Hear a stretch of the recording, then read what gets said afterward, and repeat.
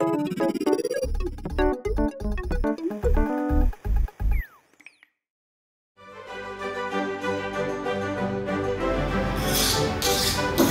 there, my name is John. I'm the head chef at Senor Buddha's. Today we're going to fillet a fish called Plaice, and also going to serve it with the seaweed butter.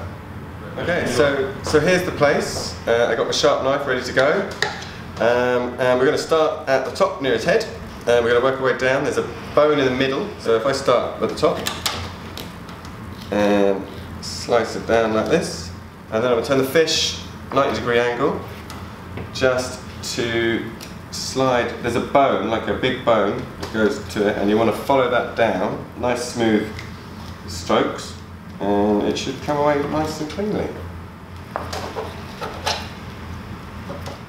So I'm just tidying up the fillet now, taking out this bit. There's a roe from some sort of female fish, just to make it look neat in the pan. And you'll notice that there's two that are slightly bigger. The top one, they're a bigger fillet in general on the fish, and the two little ones are from the bottom of the fish. So we've got all our ingredients here for our seaweed butter. We have a nori seaweed, which you'd find in wrapping like sushis and stuff like that. A fresh Dutch chilli, a knob of ginger, a couple of cloves of garlic, and a packet of unsalted batter.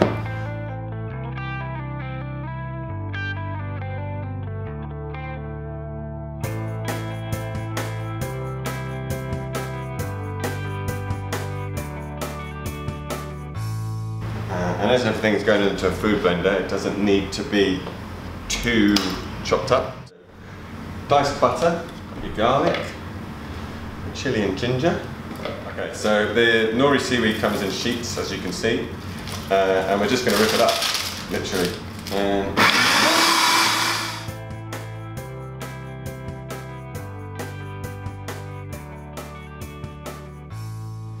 Okay, it's looking about right. Just make sure that there's no big chunks in there. There we have seaweed butter. Let's go over to the kitchen. Skin side down.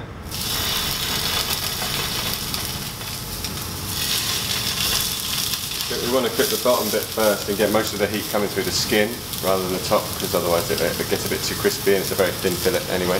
And it's on a medium heat, or medium to low heat. Just pushing down just to make sure that the skin is properly cooked on the bottom, because it has a tendency to curl up. Okay, I'm ready to put my butter in now. As you can see, it's still cooked. It's not cooked on the top, but the butter's going to melt down.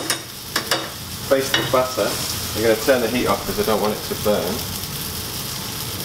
The residual heat will carry on cooking it.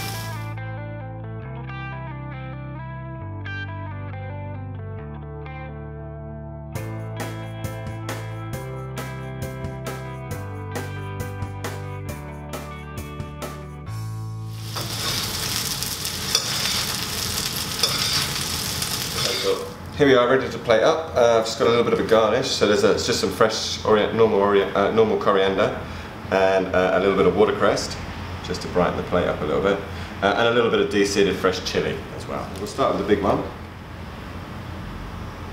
In there, and then the little one on top. Okay, and then we've still got the little bit of butter left over in the pan.